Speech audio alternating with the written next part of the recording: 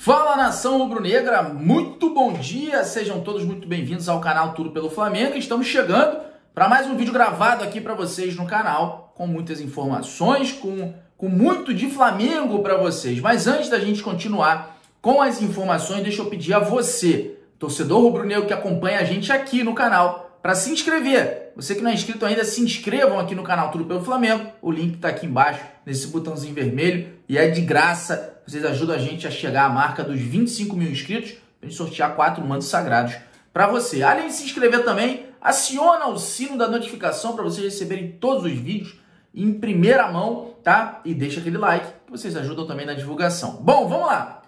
Tem muitas informações aqui para eu trazer para vocês, para eu conversar e falar e explicar. A primeira delas, eu vou de cara, sem enrolação. Gabigol acabou de ser julgado pelo STJD e foi punido com 2 jogos. Pelo aquele caso, não sei se vocês lembram, aquele caso contra o Internacional, onde ele foi expulso, o Flamengo perdeu por 4-0 a partida. Gabigol, que em forma de protesto, chutou a bola, tomou o cartão amarelo, o quarto árbitro informou o árbitro, tomou o cartão amarelo, depois ele tomou o segundo cartão amarelo e foi expulso. E saiu de campo de costas para o juiz, batendo palma, né? Bateu palma e saiu de costas para o juiz, falando com o quarto árbitro que o futebol brasileiro é uma várzea. Pois bem, foi julgado por isso. Doutor, quero deixar aqui meus parabéns ao doutor Michel ACESSE Filho, que defendeu o Gabigol e falou que esse é o jeito do Gabigol, que se o Gabigol, é o jeito dele lidar, se o Gabigol tiver que ser punido por conta do jeito dele, o futebol vai ficar chato. Defendeu com maestria o Gabigol. E aí, com os votos dos pares lá do STJD, Gabigol pegou 2 jogos. Lembrando a vocês, Gabigol já cumpriu um jogo, suspensão automática pelo cartão vermelho, resta cumprir um. Próximo jogo é domingo contra o Grêmio, pelo Campeonato Brasileiro. Essa punição vale para o Campeonato Brasileiro. Próximo jogo é domingo contra o Grêmio. Só que o doutor Michel ACESSE Filho já falou lá que vai recorrer, o Flamengo vai recorrer dessa decisão. O Flamengo, então, aí tem pouco tempo para poder recorrer e livrar essa punição do Gabigol. Quero saber de você, torcedor rubro-negro, o que vocês acham sobre essa punição. É justa? Não é justa? Comenta aqui embaixo. Eu quero saber a opinião do torcedor sobre essa situação do Gabigol. Tá bom? Lembrando que ele poderia ser suspenso, punido por até 6 jogos e acabou ficando em 2 jogos. Então comenta aí que eu quero saber de vocês. Bom, já que a gente está falando aí sobre punição, sobre CBF, sobre essa situação toda, quero falar agora com vocês sobre o que a CBF fez com o Flamengo. O que foi, Marquinhos? O que aconteceu? Rapaz, 4 jogos em 8 dias, isso é surreal. A CBF que marcou 2 jogos adiados do Flamengo para novembro, e o time do Flamengo pode atuar 4 vezes em até 10 dias. É impressionante. O duelo contra o Atlético Paranaense e Atlético Goianiense vão ocorrer nos dias 2 e 5 de novembro. Rapaz, é complicado. Marcos Braz já tinha falado na coletiva que não adiantava adiar para depois colocar lá para frente jogos de 48 em 48 horas. Então, assim, é muito complicada essa situação. O Flamengo, a informação que eu tenho é que a diretoria do Flamengo, a cúpula, tá todo mundo chateado e todo mundo revoltado com essa situação de adiar os jogos aí e colocar para 48 horas. Então é impressionante, irmão. Aí fala de isonomia. Isonomia aonde, irmão? Aonde que tem isonomia? Os 17 clubes brasileiros do Campeonato Brasileiro querendo adiar partida por conta de torcida no estádio, falando de isonomia com o Flamengo. E agora, cadê? Vocês vão falar o quê?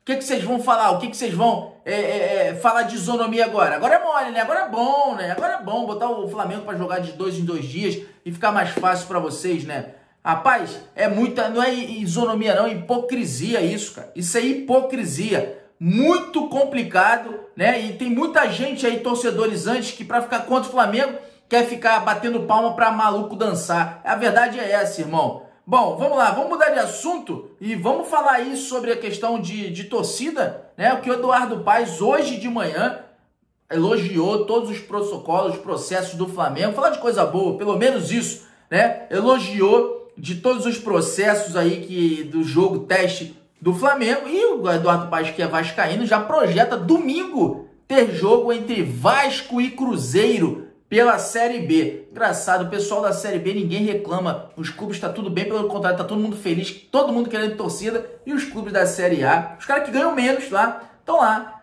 felizes. E os clubes da Série A querendo fazer protestozinho contra o Flamengo. É impressionante. Bom, vamos lá. Eu vou trazer aqui para vocês as aspas do Eduardo Paes, que elogiou demais o jogo entre os protocolos, o que foi feito no jogo entre Flamengo e Grêmio. E ele falou o seguinte: teremos outros eventos testes na cidade. Tem o Vasco, que foi liberado hoje. Protocolou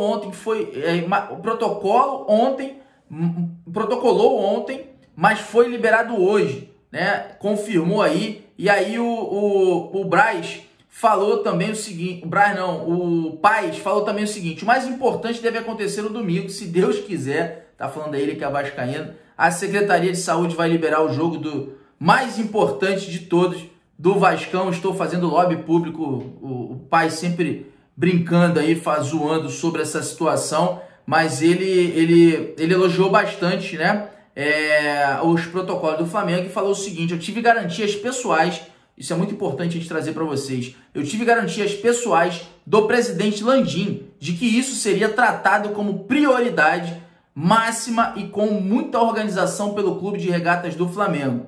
Foi isso que a gente viu, total respeito e diálogo com a Secretaria de Saúde. A busca permanente de atender todas as exigências e não são simples. O Paes falando, tô confundindo o Braz com o Paes direto. O Paes falando, Eduardo Paes, que o Flamengo não deixou de buscar e fazer o melhor para esse evento acontecer com segurança, né? Que não são poucos, né? Que não são simples. Que tornam para o clube realizar o jogo bem mais caro na hora que exige teste. Ah, rapaz, é bem mais caro, Paes? Torna mais caro? Dá para entender, porque alguns clubes não estão querendo a volta da torcida, então, né? Dá para entender. Tem que botar mais gente, todas as determinações da Secretaria de Saúde encarecem o evento e não tivemos do Flamengo nenhum gesto para tentar burlar uma regra para tentar economizar. Olha isso, cara. Pelo contrário, isso mostra que a gente pode ir avançando nisso, realizar outros jogos, se Deus quiser. Vamos ter muitos jogos do Flamengo a partir de agora no novo Maracanã. Olha, Eduardo Paes trazendo aqui, revelando pra gente que se torna mais caro. Vocês entenderam por que muitos clubes podem estar remando contra também? É mais caro, tem que gastar. Entenderam? Bom, vamos lá. Vamos falar aí sobre a questão, já que a gente está falando do Eduardo Paes. O Rio de Janeiro pode sediar, né? Pode se candidatar a sediar o novo Mundial. É isso mesmo. O Japão não quer sediar o Mundial agora em dezembro. A África do Sul já se colocou aí que pode querer, né? Pode sediar, vai se candidatar. E o Rio também vai fazer isso, isso é bom. Só que é o seguinte: o Flamengo pode se garantir nesse Mundial mesmo se não ganhar a Libertadores, porque o Flamengo é o atual campeão brasileiro. O Campeonato Brasileiro ele termina dia 5, está previsto, terminar dia 5 de dezembro. Se esse Mundial começar antes de ter um novo campeão brasileiro, o Flamengo já está nesse Mundial, irmão. Já vai estar lá no Mundial. Agora, tem que ver essa data, porque vai ser em dezembro o Mundial, só que não sabe aonde nem quando que vai começar. Se começar depois e o Flamengo não ganhar esse Campeonato Brasileiro, então vai ser o atual campeão brasileiro que vai ter a vaga garantida. Lembrando que o país sede dá a vaga. É que nem Copa do Mundo. É que nem Copa do Mundo, a FIFA faz isso aí também na Copa do Mundo, o país sede tem vaga garantida. Beleza? Então vamos torcer aí. Vamos torcer que o Flamengo ganhe. O Flamengo vai ganhar esse brasileiro para garantir logo, ganhar o tri brasileiro, os caras ficam doidos. E mais uma vez, vaga garantida aí no Mundial, se Deus quiser. Beleza? Ah, Marquinhos, mas se o Flamengo ganhar a Libertadores também, aí vão ter dois brasileiros, porque Palmeiras e Atlético Mineiro estão fortes aí também na briga pela Libertadores. Então, se um dos dois ganharem, né, entra o Flamengo e mais um brasileiro. Bom, vamos falar aqui sobre uma informação importante, que o Flamengo chega a 10 jogos sem perder para o Grêmio. Invencibilidade de 10 jogos. E o Flamengo que bateu, né, a invencibilidade contra o Palmeiras, 9 jogos. Olha aí, rapaz, que coisa, né, cara? O Flamengo 9 jogos sem perder para o Palmeiras, 10 jogos agora que chegou sem perder para o Grêmio. Cara, times grandes, e o Flamengo com uma invencibilidade, para vocês terem noção o tamanho, a grandeza do Flamengo. Lembrando aí que a invencibilidade maior da disputa são 14 jogos e pertence ao Grêmio. O Flamengo pode, domingo, ganhando mais uma, chegar a 11. Só que 14 pertence ao Grêmio de 1985, essa marca, até 1992. Então o Flamengo aí já tem mais um jogo domingo contra o Grêmio, mais uma decisão para chegar a 11 e daqui a pouco a gente 11, 12, 13, 14, 15 e passar e ficar com a invencibilidade maior ainda. Beleza? Galera, então é isso. Muito obrigado pela audiência de vocês, obrigado por vocês estarem aqui com a gente. A gente não deixe de se inscrever no canal, se inscreva aqui no canal Tudo Pelo Flamengo, acione o sininho da notificação, deixa aquele like, acompanha a gente que daqui a pouco tem live aqui no canal, à noite tem mais vídeo pra vocês. E vambora, porque o Flamengo é isso, não para. Tamo junto, nação!